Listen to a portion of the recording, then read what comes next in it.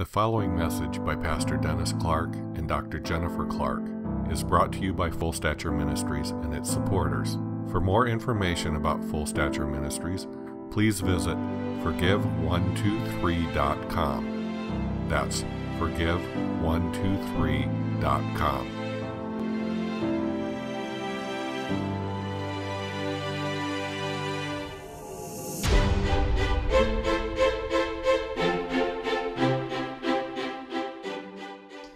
God's eternal purpose.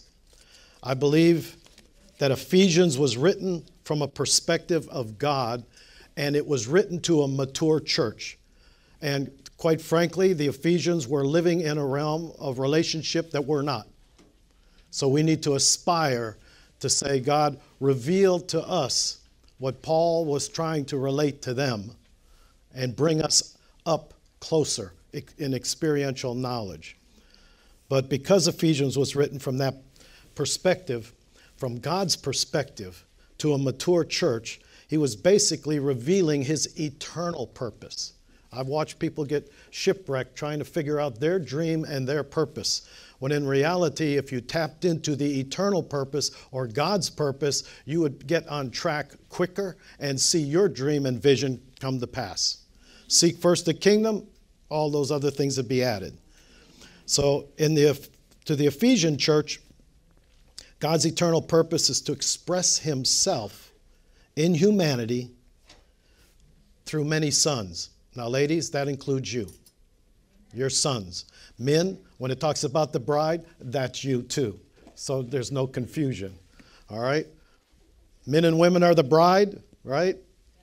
Yes. And the sons, multiple sons, of whom Jesus was the only begotten to the firstborn. How many are aware of that transition? He was the only begotten to become the firstborn of many. That's the eternal purpose of God, to bring many sons to glory. And ultimately, the most mature level is that Jesus said, when you've seen me, you've seen the Father. The maturest level for the body of Christ is when there is a corporate expression, not individual, corporate expression of when you've seen us, you've seen the Father. Isn't that beautiful? That's kind of like the Father receives a vast family of sons. That's the eternal purpose. Sons and daughters ready to take over. The Holy Spirit receives a temple of living stones. Now remember, this is a mature church. The mature church, they understood living stones was not a heap of stones. It was not, you are living stones individually, but you're just a heap of stones. He's not talking about that. He's talking about a level of maturity to where those living stones came together and became an expression of the manifold wisdom of God, the church, the congregation, the called out to assemble people. Called out of darkness to assemble. Interesting.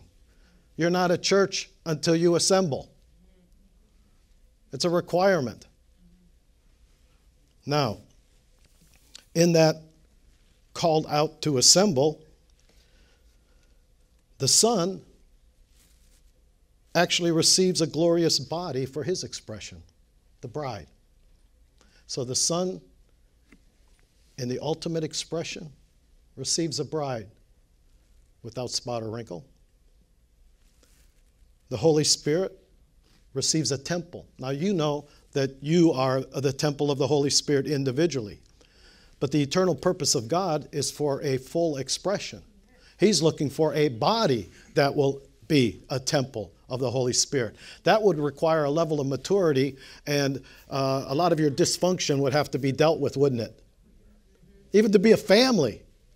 Come on. No crazy uncles allowed. You got to get it out of your system so that you can relate to people. All right?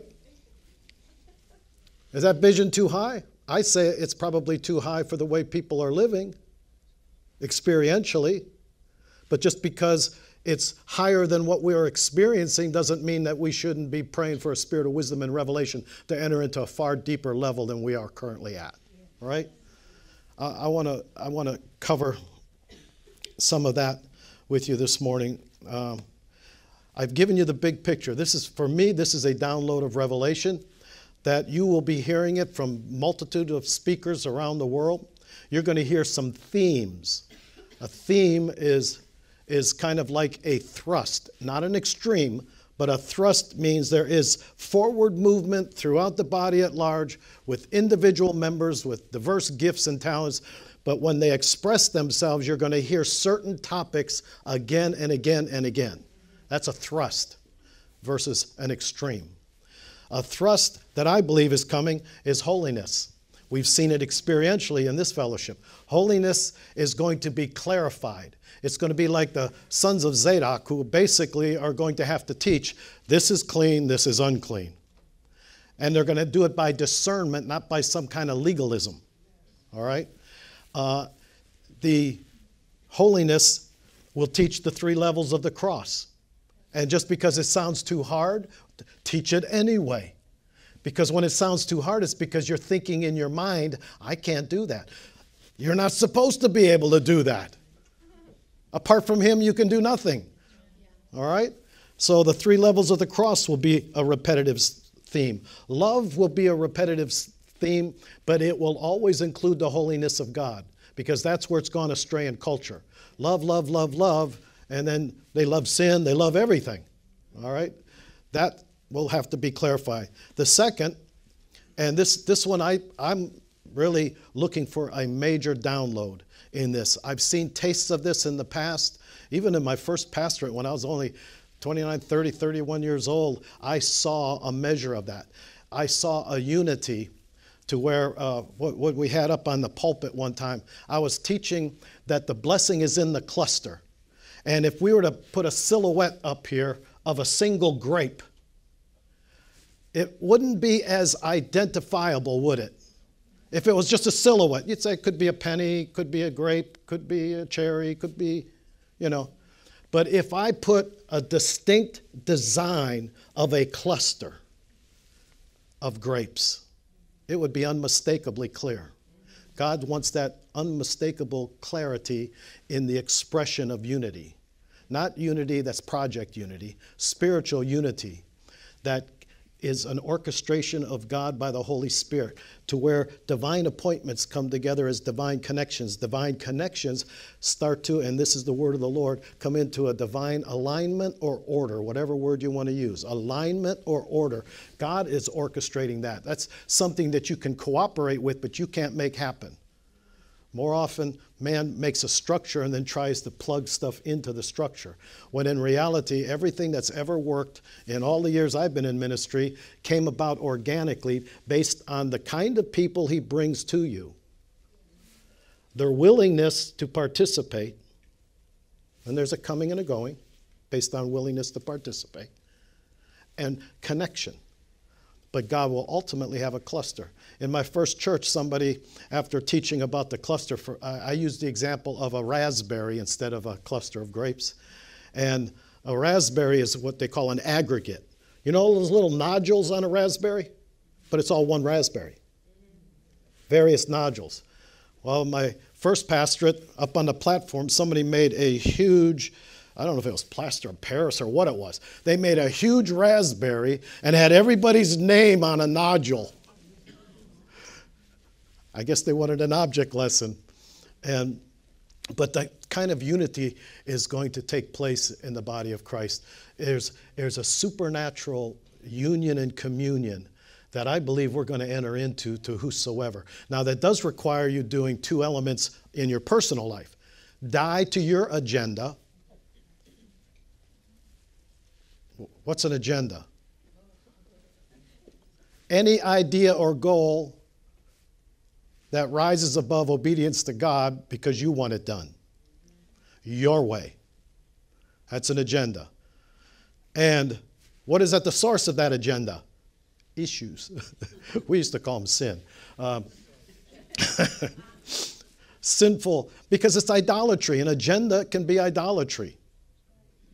God's got a plan for your life, but he always brings it about organically. And I was always amazed. Even early on, people have a tendency to want to copy something that's working. When in reality, if it was grown organically, you can't copy it. You have to grow your own. The unity that I saw that God's basically saying is that we're going to produce like a Gideon 300. And everybody gets blessed, even with the Gideon 300. It has an impact for the body at large. You know, Gideon's 300 won the battle. They were in the forefront, but all of Israel got to join in the blessing. That's a proper attitude. So it's holiness as a thrust, unity as a thrust, revelation of the Father. I am thoroughly convinced that we're going to see a revelation of the Father. Historically, there's been a revelation of the Holy Spirit. There's been a revelation of Jesus. And those revelations need to continue experientially in our lives. But there's also a revelation of the Father coming that's not going to be like your earthly father, good or bad. It's going to be a demonstration to where you're going to be at a level of the cross to where you have his consciousness most of the time. I believe the fourth level, and you're going to see a lot of this, and lately I've seen it, and I was excited. I'm excited when God speaks to me something by myself, and then there's multiple confirmation throughout voices throughout the body of Christ. That's healthy. But it's going to be reformers. As much as we're into revival and revivalists, and that's a good thing, the emphasis is going to be on reformation. The revival can stir up the church, but ultimately reformation impacts society. And he's looking for a people that are individually in the marketplace impacting society. And reformers are not going to do, they're not going to be bullied. When I worked in the factory, I saw that and I was kind of glad. I worked in a factory and they would find Christians and they would purposely swear, cuss. They knew all the buttons to push, so they would do it excessively. And I watched Christians cower from that. And I'm going, oh no, I gave up everything for this life. I'm not doing that. And so I basically took a different approach, a more aggressive approach. I think the day's going to come, and I wouldn't do it my way because I was a baby Christian. I was kind of crude in my efforts, but they'd be cussing and swearing, trying to see if they get a reaction out of me. And I go, all that God stuff, do you talk about God all the time like that? Why don't you leave that God stuff at home? Did you learn that in your church? Where'd you learn to pray like that? And you know they're using the Lord's name in vain. And I said, where'd you learn? But when they found out you can't be intimidated, you actually win their respect. Yeah. It's basically, did I get them all converted? No. But I'll tell you one thing, they respected me even if they didn't become Christians. As a matter of fact, when I changed jobs, when I was just a baby Christian, it was in a trucking firm, and they had drug dealers and people that did a lot worse than that. And when I left, they were so paranoid about Christians that when this next guy came in, they said, take my job. They go, you Christian? And he goes, yeah. They watched him for about a week, and they hung him on a hook that takes truck engines out. They hung him up there, and they stood around and mocked him and said, we had a Christian in here. You're not one. Because they caught him smoking pot outside with the rest of the truck guys and everything. So you water it down, and you look like, you know, if you're going to profess something, you better be able to stand there. But I thought that was interesting. I mean, they literally, unsaved people said we had a real one here, and I'm sure I wasn't perfect. I did some crazy things in there when I confronted them. Like one time, he took an expensive watch off. My car had patches to cover the rust with rivets. I had a patched vehicle. I had just gotten saved. I just got off drugs. I needed a job. I was cleaning toilets for less than minimum wage, I think it was. I don't know how they did that. And they came in, he took his watch off, and he goes, so you're a Christian. He smashed it against the wall. He says, I can buy another one. What's your God do for you? Look at your car. It looks like it's got cancer. It won't even pass Pennsylvania inspection. What's your God do for you? And so I go, oh yeah? I knew he had pride issues, so I just figured I'll feed on that a little bit. It felt like the Lord just gave me that little download. And so I said, oh yeah, what have you ever bought from me? And I had free Bibles that you're not supposed to sell. Give me $10 for this Bible here. Or are you afraid of it? I'm not afraid of that. He bought a Bible from me, and later on was willing to go to a Christian luncheon where I was the guest speaker. I was to give my testimony. He sat next to a guy who you probably know him. He's been in Charisma Magazine and everything. He sat next to him, and he sat next to another guy, and this guy saying, I was in a helicopter crash, and I died and was raised from the dead, and this one, the guy, and he's sitting there like, he's going, is everybody in this room crazy or what? You know, but it's basically going to take the wimpiness out of our Christianity and really stand for what we believe. And not cower. And I believe those days are in. And God's looking for reformers. It's wonderful to have an experience when you're with all believers. But how do you behave when you're out there in the world where the majority are not believers? That's where you need to create the atmosphere. So those are the four elements that you're going to see repeated, throughout the body of Christ. Holiness and the love of God. Really a deeper experience in the cross. Love, but not love apart from holiness. You're going to see more of like what I call the Zadok priesthood. You're going to have teachers that are going to teach that which is clean and that which is unclean. We need that taught because so much of it is trying to soft sell different items. I just love it because if you can see it, then you can believe it. You need, first of all, to see internally properly before you can believe properly. And so I'm praying Paul's prayer in Ephesians 1:17 as the word of the Lord for this congregation. If you open your Bibles to that page, you can you can see what that prayer has to do with. Now, this is praying for the Ephesian church. Chapter 1, verses 17 to 21, that the God of our Lord Jesus Messiah, the Father of glory, might give you a spirit of wisdom and revelation in the knowledge of him, that the eyes of your understanding being enlightened, so that, I always like it whenever there's a so that you might know what is the hope of his calling, which are the riches of the glory of his inheritance in the saints, and what is the exceeding greatness of that power toward us who believe. I believe that prayer is still powerful then, and it's still powerful today. And God's basically praying for wisdom and revelation. He's praying, first of all, how many know that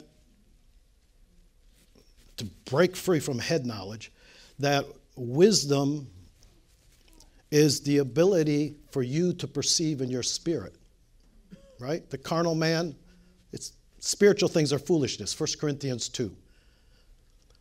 But God has given us a spirit, and it's the spirit of man that knows the things of God because the Spirit of God reveals it to him.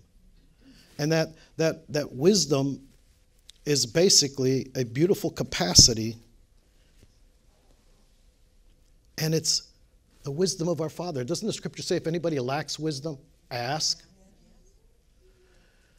The wisdom that comes from God is pure, peaceable, full of mercy and good fruit.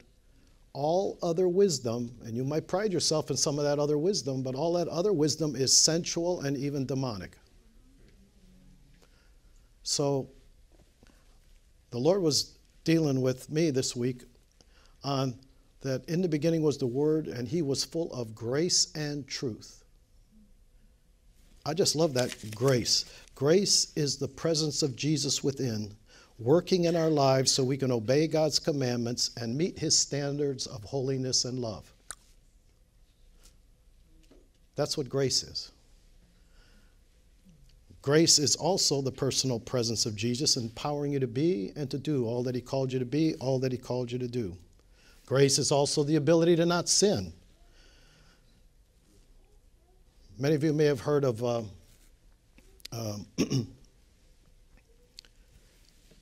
Watchman Nee's protege, Witness Lee. Have you ever heard of Witness Lee? Slip up your hand if you ever heard of him. Well, anyway, Witness Lee was one of his disciples, profound insights into the scriptures. And I like reading his commentaries because his commentaries are coming from a level of maturity that far exceeds a lot of scholars. Matter of fact, those of you who have got your degrees in theology, there are some people you studied that didn't necessarily know a whole lot about the Holy Spirit, right? But I'll tell you, reading some of the things he said, grace is Jesus, the person of Jesus, as our enjoyment. Think about that one for a while. Grace, that's experiential. That's not something for your head. Grace is the personal presence of Jesus for our enjoyment.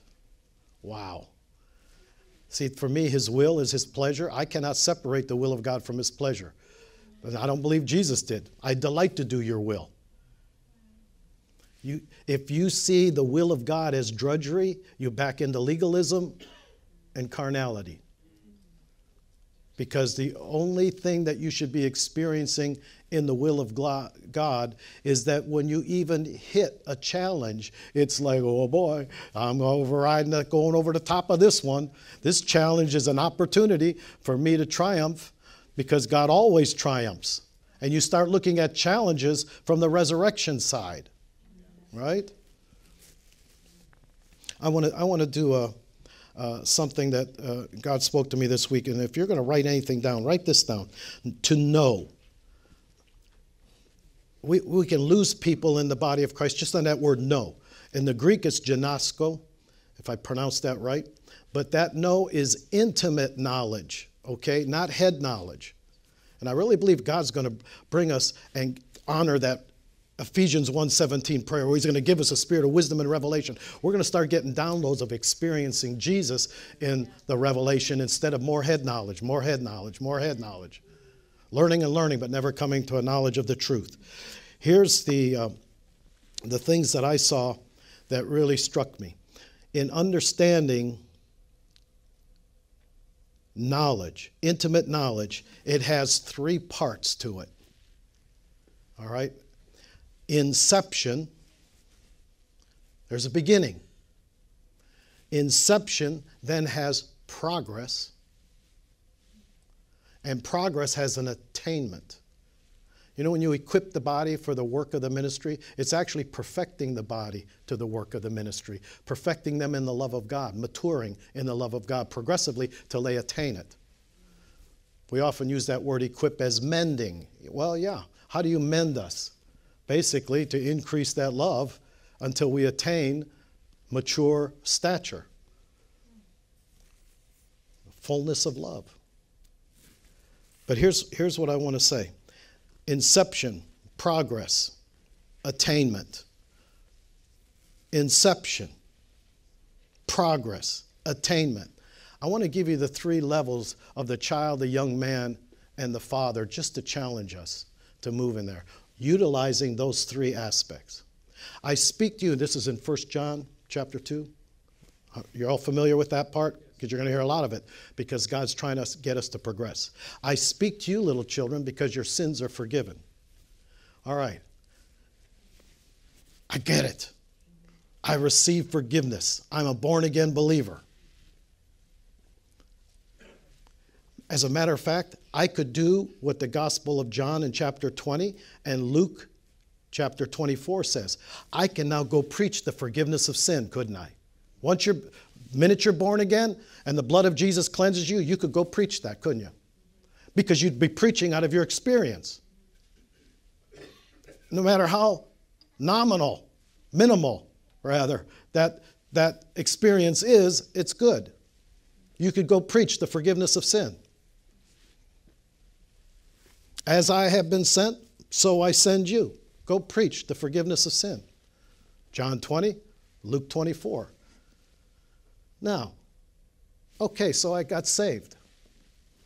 What if I'm one of those strange people who wants to move above and beyond that. I speak to you, little children, because you've learned how to forgive from the heart and not the head. I just saw it on Facebook again. Don't try to get your theology from Facebook. It'll drive you crazy. I just saw somebody going, just forgive and live with the pain. Just believe that you forgave. That's mental assent. No. If you forgive, there is a supernatural transaction that changes to peace. He takes your pain and your sorrow. And Matthew 18 says, unless you believe from the heart. So all that, well, just believe.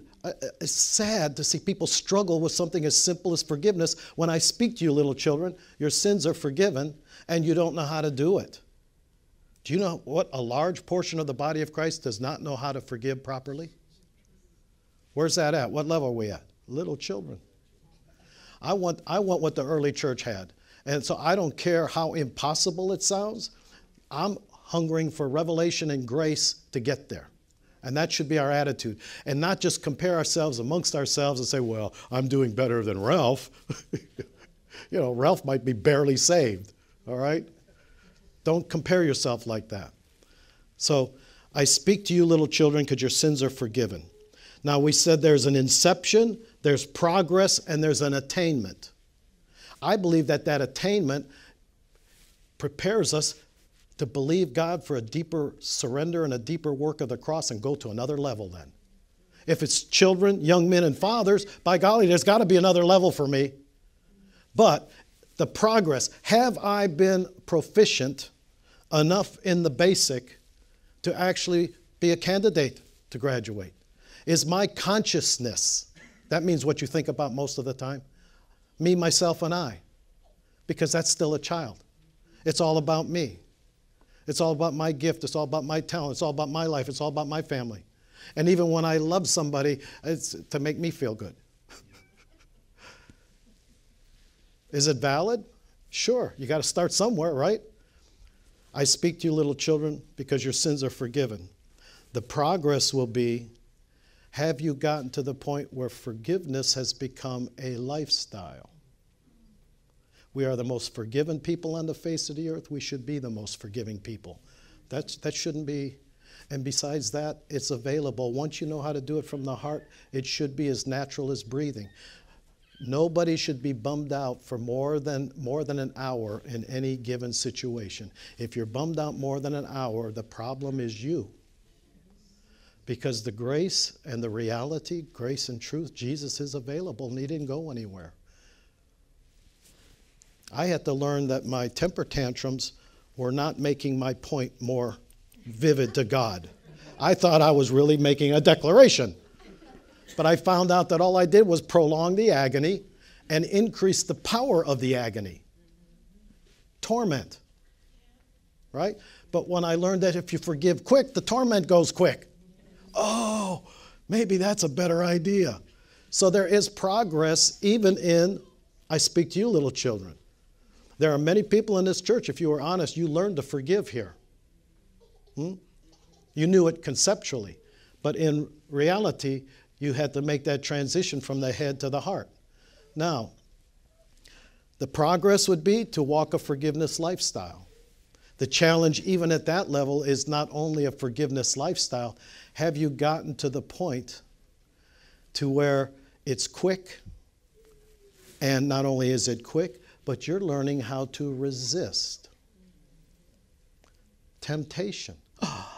Do you realize if you learn how to resist temptation, you don't have to ask for forgiveness? What a milestone of accomplishment. Seriously. You can get proficient at being a forgiver to such a degree that when an offense comes, instead of being a poor victim and sucking it in and then crying about it later, come on, you all cry. I've seen it. I've seen you. You get your feelings hurt. You're rejected. You know, you can be proficient at forgiving and still be a victim your whole Christian life. So you got proficient at forgiving them. That's nice. That's progress. but it could get better. I taught a little teenage girl how to do that when she was being bullied in school. Those catty girls were coming up to her, inviting her to a party, and then telling her you can't come. And she wanted to be in with them. And she's going, I know how to forgive, Pastor Dennis. I know how to release it, but it's happening every single day. I'm missing something. And I'm going, yeah. I says, you're still a victim. You're real good at forgiving, but you're getting beat up all the time, every day. Then you got to forgive. You're taking it in, it hurts. Then you got to receive forgiveness to get rid of the hurt. Then you take it in, you receive forgiveness to get rid of the hurt. And I'm believing for fathers. This is still childhood stuff. This is baby stuff. This is, I speak to you, little children, because your sins are forgiven. And you've got to learn to walk this. Do you think we're a long ways from the early church? Yeah. But these are the necessary steps for graduation. And we all need this. So you go, okay. I says, the next time you go see those girls, out of your belly flows rivers of living water. Before they say anything and it comes into you and you're wounded, then you got to forgive them, beat them to the draw. See them coming, drop down to your spirit, and I let a loving river of forgiveness flow. Actually, you're releasing loving intercession the way intercession is supposed to be done. Out of my belly flowing love toward them. And while they're being catty, you got like a fire hose of God blasting them. Dirt can't go in a fire hose that's blasting. So you're blasting them like this. And she said, while she was blasting them, who was ruling in that situation, by the way? Greater is he that is in us. Oh my goodness, it actually happened. The greater one in us actually is working. How desperately do we, because we can quote these scriptures and we don't do them. But here's a girl who's doing it in a hostile environment, no less. This was in school. Can you imagine that? Wow. That's pretty much like the jungle. And she's blasting them with love, but here's the beauty of it. Not only is greater is he that's in her, but while she's blasting them and she's releasing loving intercession to them while they're being catty and while their words were cruel. She didn't take it in and have to forgive them, did she? But guess what the Holy Spirit did to her? She said, you know what the best part? While I'm blasting them, the Holy Spirit felt like he was turning my head, and there was a table in the cafeteria of girls, and she said, I just walked over. They were all Christian.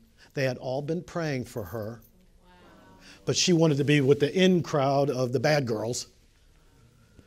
And she finally found friends that really meant something, but the Holy Spirit let it. While she was in a place of victory, you get guidance. If you're busy, everybody's speaking on me, you don't know what's going on, to tell you the truth. You're preoccupied with me, myself, and I at that moment. So, I speak to you, little children, because your sins are forgiven. You've had the inception. You got the revelation here. Many of you got it here. You got the revelation, the inception, but then it required progress, didn't it? You had to practice by reason of use. You need your senses exercised. So then you practice forgiveness and you found out that it works. But you want to go to the next level, even in a child level. What's the next level in a child level? I'm going to start releasing the love of God aggressively. Or you could even call it forgiveness in advance. Prevenient prayer, they used to call it. Pray ahead of the devil. And you're in a hostile environment, you go, oh, Jesus, bless them before they even open their mouth and say anything harmful to me. I'm releasing love to them right now in Jesus' name. And you don't even have to say it out loud, because if the door of the heart is open, God's peace will guard your heart, and junk can't come in and penetrate the peace of God. When the scripture says the peace will guard your heart and your mind, that's not poetry. It means it'll guard your heart and your mind. You lose your peace, you're a wide open candidate for the enemy to come in and run roughshod over you. All right? So I speak to you, little children, because your sins are forgiven. You've overcome the wicked one. The word of God's abiding in you strong. You're practicing 1 John 1:9. If we confess our sins, he is faithful and just to forgive us our sins. I'm walking in that light. Wow, I got a handle on that.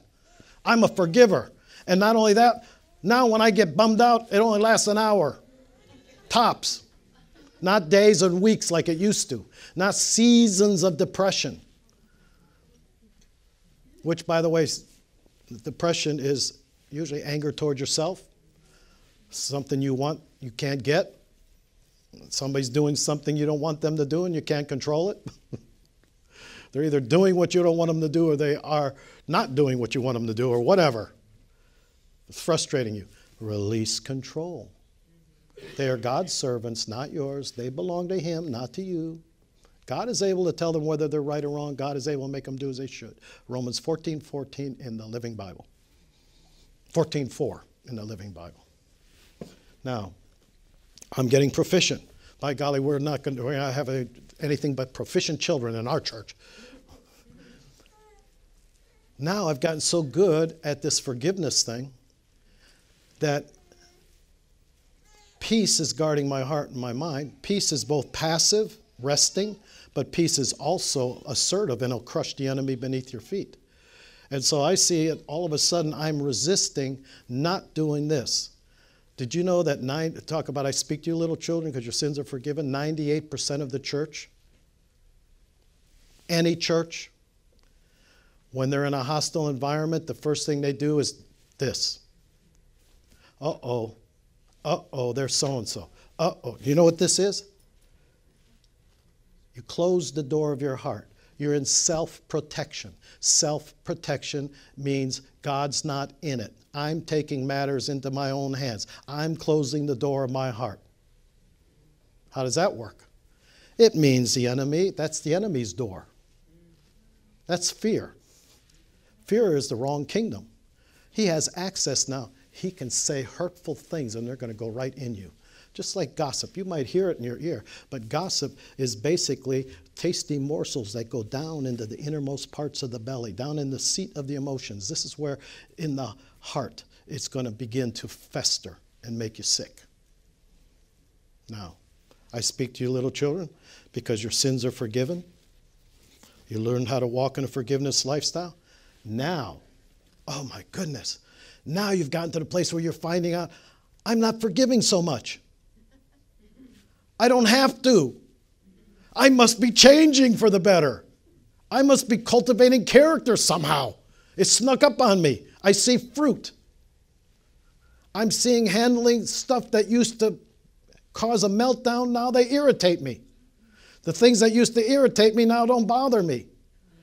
There's something internal that is transpiring, and that it's considered pure joy when you suffer various trials, because if it produces something, there is a leftover deposit of the divine nature that remains inside of you, and you grow in the grace and in the divine nature or the knowledge of God. There's an inception, there's progress, and there's an attainment. I'm telling you, if you as a church have got this down that good, you need to pray for the second level, don't you? Young men and young women. Young men and young women, it is no longer me, myself, and I. You don't even say, I got sick. Sickness has come upon us. Level number 2 takes a work of the cross. And I want to pray for revelation because you can't believe properly until you first see it. Level 2, what we'd call a young man or a young woman, is basically someone who scripturally you say, it is no longer I that live. And I don't mean quote it. I'm talking about living it. I'm talking about experiencing it. I'm saying I'm going to surrender until it's no longer I that live, but Christ that lives within me. The life that I live in the flesh, I live by faith of the Son of God. Wait a minute. I'm living by the faith of the Son of God. He's living his life through me. I'm a yielded vessel. This is the will. I yield my will and surrender it so that even at this stage, any temptation, and there's brochures back there, any temptation is to pull me out of that oneness. You have appetites and desires within that rise up, and out there, the world, the flesh, and the devil wants to pull me out from that union and operate independently. I want to see a body of believers that no longer even have a consciousness of operating independent of Jesus. When he died, you died.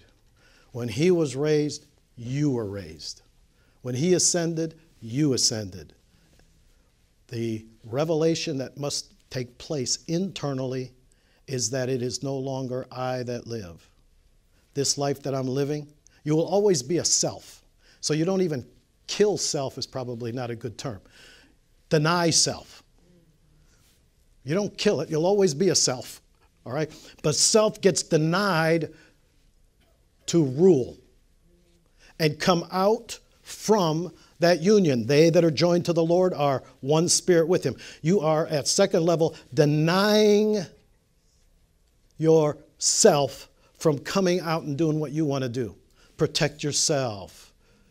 Give a smart answer back or whatever. Okay. Huh? I want that so desperately. I know it's an experience that's real. And I know it's available, but it's a work of the cross. There has to be on your part a sincere desire to deny self at that level. And deal with any fear that would inhibit you from dying to that level. Now, I know by the Spirit, many in this church had that transition point. But I watched almost everybody struggle with the progress afterwards. So where does the training need to be? If you've graduated and said, it's no longer I that live, but Christ that lives within me, I understand the replaced life. I have to learn, just like the forgiver. Didn't they have to learn? First they had to learn to do it from the heart and not the head. Then they had to learn to do it. When I was first learning forgiveness, it's kind of a backtrack, I told God, I don't think I can do this because I have so many dirty thoughts in my head and opinions that I have to go to work. I can't concentrate on me asking for forgiveness. That's a pretty bad kid, don't you think? I'm going, God, this is a full-time job, me asking for forgiveness. Everything irritates me. I want to control everything, and nothing's working right. Nobody's doing what I want. I want to be general manager of the universe. That's what I'm campaigning for. But I have to keep asking for forgiveness. This is too hard. And thankfully, by the grace of God, I didn't give up because I knew that's what he was telling me. And it seemed impossible. So if any of this sounds impossible, it's because you're eliminating with you. Yeah, it is. But there's grace being made available for this, no matter how impossible. And all of a sudden, the thing that kept me going was the progress. All of a sudden, I saw that what I was doing constantly, forgiving, it got just a little bit better. Can you get excited if something got a little bit better? For me, that was motivation. Okay, no, I'm not doing this really that well, but it got a little bit better.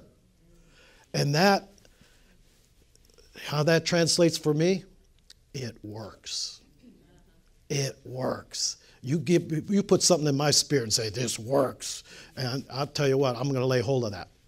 And all of a sudden, I saw then it got farther and farther apart. And that was part of the mastering of the forgiveness. But that's still, I speak to you little children, because your sins are forgiven. Plus, I had to overcome my background. My background was Catholic, and I only knew the confessional. And I knew that if I went and confessed to the priest, if I told him everything, I would have this penance and punishment that was that long. So then I would only take part of it. But then when I only said part of it, I would leave guilty that I didn't tell the whole thing. It was a real catch-22. So anyway, when I found out that Jesus, I could go to him and get that forgiveness, that was actually quite a relief. You realize that? All right. Now, young man. The young man is strong in the Lord and in the power of his might, and he's overcome the wicked one.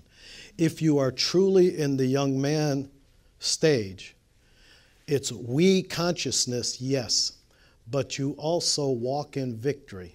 I'm not talking about in a church gathering. You walk in victory 24/7. And you've overcome the wicked one. And people are attracted to victory. I never went for a depressed person to get prayer, do you?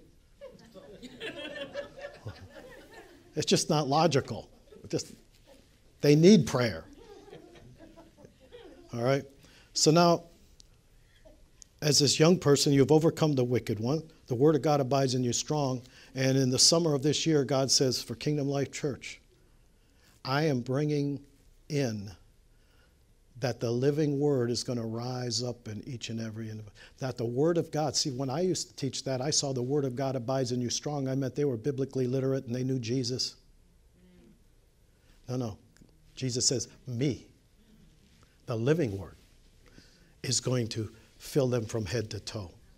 And it's going to be an us, no longer I who live, but Christ who lives in me. Do you see a transition? How many did what I did?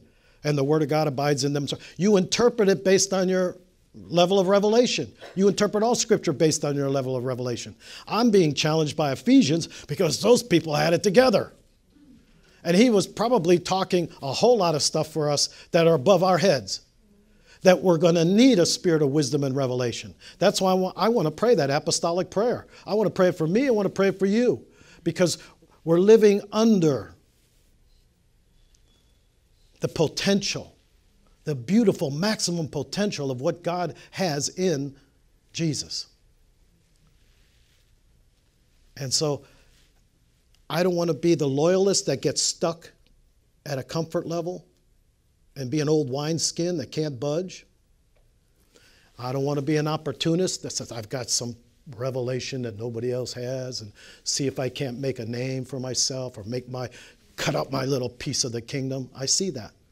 And that's one of the things I don't like about discernment is I get wounded when I can perceive that in a leader that they're an opportunist. How many know what an opportunist is? By definition, right? We won't go there. And then there's old wineskins that can't change. Can you imagine the man who starts moving in the gifts of the Spirit, but was a good evangelical who wrote a book against it? Can you imagine what dilemma he goes through? My book is out there, and they're using it as curriculum in many churches, perhaps even Bible schools, that says we don't believe in the gifts of the Spirit for this generation. I wrote that book, but now I had an experience in God. What do I do? It'll put them in a place of pressure. Some cannot relinquish, and I know that for a fact. Once your structure's in there, it can become a crystallization and a hardness. We've got denominations because of that. And I'm saying that what God has taught us is how to bring a person into recovery and emotional healing fast, and don't apologize for it. Are there more complicated structures to do what we teach? Of course. Can you do it faster? Yes. Now that's coming from not pride, that's coming from a God confidence that it needs proclaimed. And if you can't proclaim it, what are you going to do, hide it under a bushel? But I'll tell you what, you people have the tools, and you're learning the tools progressively on how to get people from the doldrums of their Christianity to standing on their own 2 feet, not seeing you as the source of grace, but seeing that the Jesus in them is more than sufficient to cause them to stand on their own. To me, I won't ever apologize for teaching people to stand on their own 2 feet. I'm sure there's people that would rather be the total source of grace and be the expert and be the only one that can do it. But quite frankly, that's a perversion of the young man. The young man sees himself as an instrument of God. Watch what I can do. I see people on TV that the emphasis is watch what I can do. I'm more impressed if what they do can be multiplied from little children to adults. Can they be blessed by the process? Can they draw closer to God? Can they be equipped or perfected to do the work of the ministry? Fivefold ministers are supposed to perfect the love of God in you to mature so that you can do the work of the ministry regardless of where you're at in the world. School, business, arts, entertainment, no matter what mountain you're called to. But God is basically saying that I speak to you, young men, because it's a consciousness that Christ in me as me.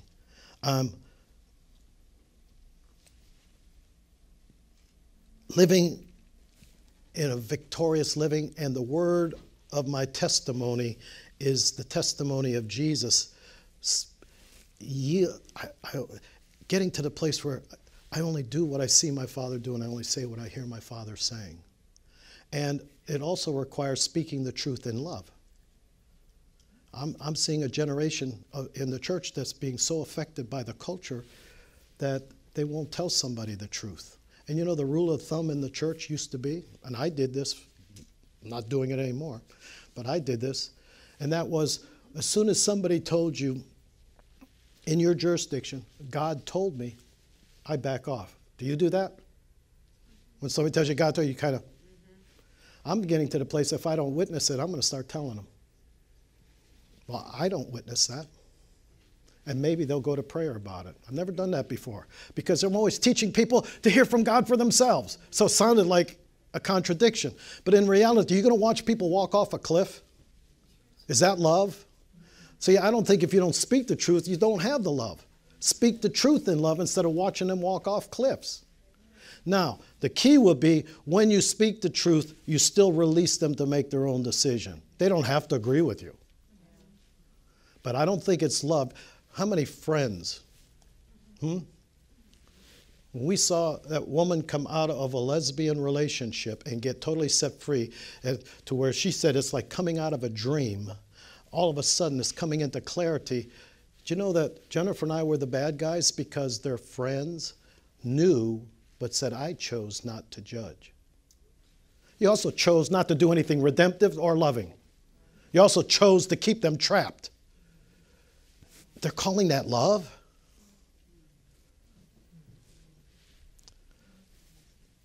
Speaking the truth in love is going to be that, you know, we've got a long ways to go as church. And the sooner we recognize that and take that humble approach that God, grant unto me a spirit of wisdom and revelation, because there's things you spoke to the Ephesian church about the eternal purpose of God that, quite frankly, it's beyond my experience and it's beyond the experience of the church. But that just because it is doesn't mean we shouldn't be going for it, right? I want to see, let's get to the place where the young man graduates to that place where it's no longer I that lives. And we saw many of these people accept that replaced life. But the progress has to be learning how to not operate independently of that union. And so anything you're tempted with, you learn to deal with it as a temptation. If you blow it, obviously you receive forgiveness, right? And you repent. But I'm saying that the progress comes when you start recognizing that there is a level of holiness that is coming from that union, that love union, love and holiness, to where it's not anywhere near as easy to sin as it was, experientially. That's progress. And all of a sudden, you're seeing that you're dealing with temptation more than you're asking for forgiveness. You're seeing stuff pulling at you, but you're saying, I am remaining in Him. And it goes all the way back to a truth that God gave me as a baby Christian, only now He's amplifying it at a much more mature level. As a baby Christian, I would close my eyes and I'd feel His presence here, very mild, not lightning bolts, very mild. And then I shared this before. Then I would see a picture of my foreman. And down here it went, and the Lord very lovingly said, don't let anything come between what you and I have together. I saw it not as a need to forgive, yes, but I saw it as something interfering with my relationship, which was to be a constant, not a touch from God here and there, but a constant embrace or union. And that's one of our first books, How to Practice the Presence of God 24/7. It's from here, not here. You commune from here, spirit to spirit, even while you're sleeping. You're communing with the Lord, spirit to spirit. And I saw that forgiveness removed the obstacle, yes. But I also noticed that it was coming between me and Jesus. And I learned that peace is the indication that there's nothing coming between us. So right now, if you feel nothing down in your gut, Jesus is ruling. If you feel uneasy feelings in here, you need to receive forgiveness, release forgiveness, do whatever. But if there's no uneasy feeling in your gut right now, Jesus is ruling. That's lordship. That's letting the peace of God rule experientially. And here's what else I noticed. That when I forgave that foreman, I stayed there for a little while. It changed to peace, but I stayed there anyway. And I felt like on the other side of that forgiveness is a river flowing out of my belly. There is a river of love. And I saw that must be what you do when you intercede. After you forgive, forgiveness is love. But after the barrier's gone, after the pain, the hurt, the grief, after that's removed, what's flowing out is pure. And that's loving intercession. So then no matter what you say with your mouth, that is the source. Because I've seen people intercede in fear. Oh, God, please save my daughter. And the whole room felt like fear. That's not going to save your daughter. Get in the place of peace and let the love flow and release salvation to that daughter.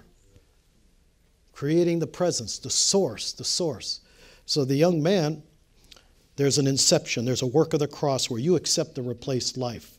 Quit bad-mouthing yourself. That's a good thing that happens in the replaced life. Child still talks bad about themselves.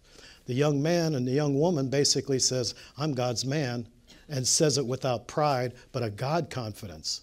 I'm God's woman. I'm God's man. And from that place, my life in trials and tribulations is that all temptation is tailor-made for you, by the way, so that you can be stronger. Do you know everybody's temptation is tailor-made for you? The enemy knows your weakness, but also it's something for you to overcome and get strong in. We haven't even get to the fathers yet, have we? Does it sound like we've got a ways to go? Jennifer taught on the third level, but I think it's going to sink in that what God's waiting for is an inception. And that inception is going to need progress. In other words, you've got to grow in it by reason of use. There's an instant that's beautiful. Everybody loves the instant.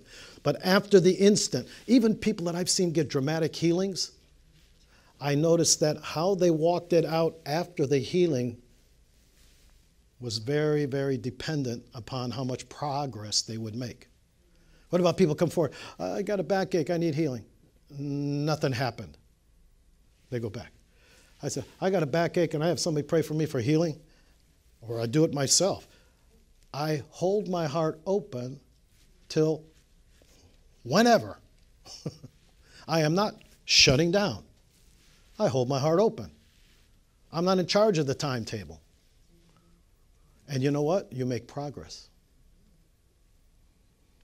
Through faith and patience, you receive the promise. Biblical patience is nothing more than not shutting down because you didn't get something instant. If I hold my heart open and go, oh, I'm still open for God to do his work progressively, but I'm also building character called patience, and it's through faith and patience. Everybody wants to have more faith. I'd rather be in the second level where I've got the faith of God. Got to die to some of that old terminology. Or if you're still miserable, just believe you forgave. I couldn't believe I saw it on Facebook, posted by a leader. Just believe you forgave. That's like Jesus going, they're not really nailing me to the cross. I believe this is not happening. Mental assent and believing from the heart are different.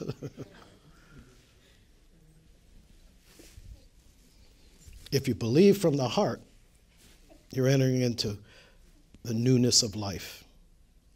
an inception, a progress, but there is an attainment to where you can then move forward at a higher level and a deeper work of the cross. Let's pray for us as a church. And there's several apostolic prayers, but really, I think we got to start where we got to start, Ephesians 1:17. We can't get beyond this. We pray right now, open up your spirit.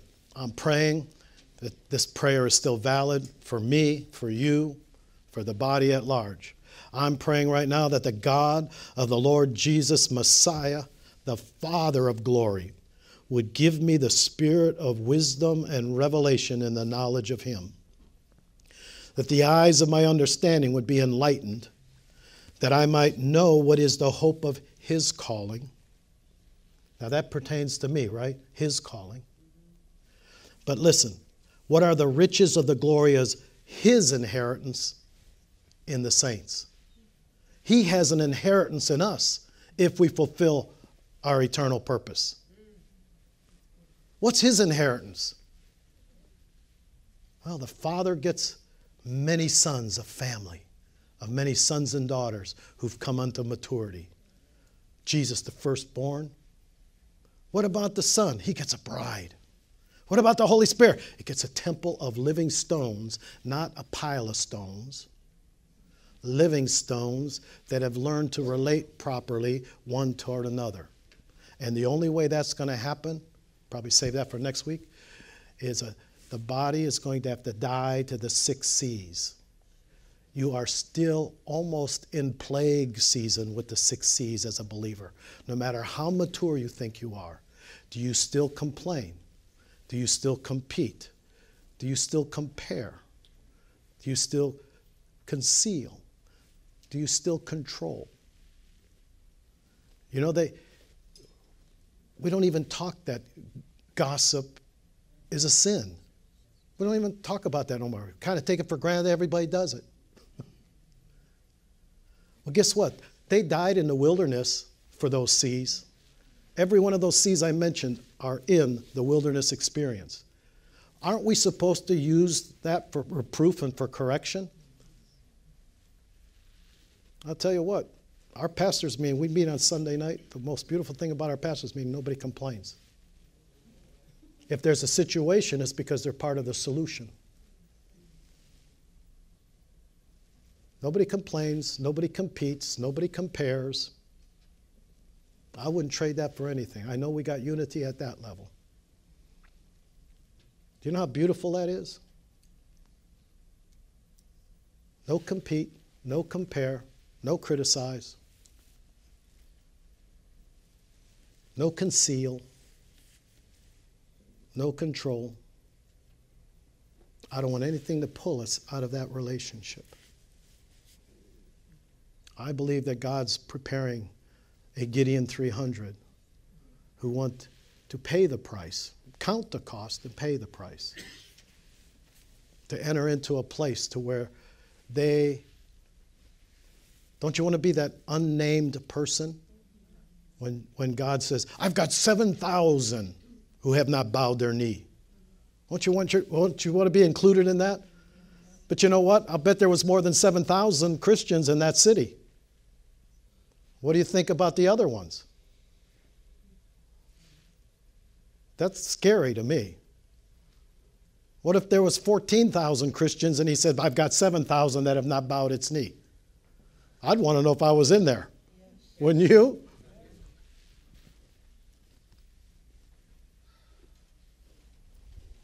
We're going to be the man.